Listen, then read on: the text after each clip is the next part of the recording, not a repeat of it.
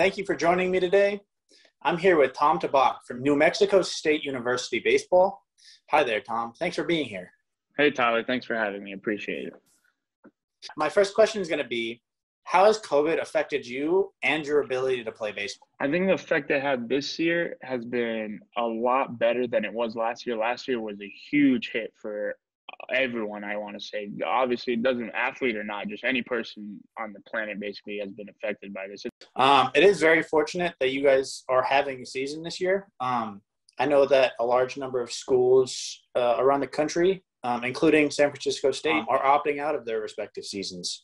So how do you think that affects these student athletes and their futures? I think it's really difficult just because it's not in your control. That's something that you can't do anything about. So just stay strong kind of thing. That's what I would say to anyone that's been affected by it. How is your school and team taking precautions to ensure that you guys are able to play this season?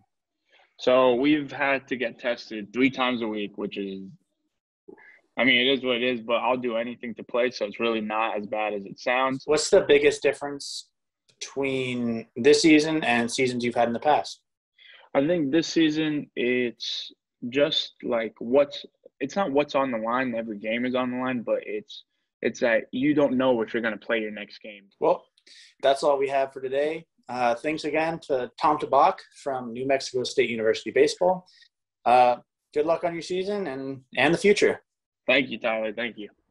That was my interview with Tom Tabak from New Mexico State University. I'm Tyler Green, State of Events. Back to you in the studio.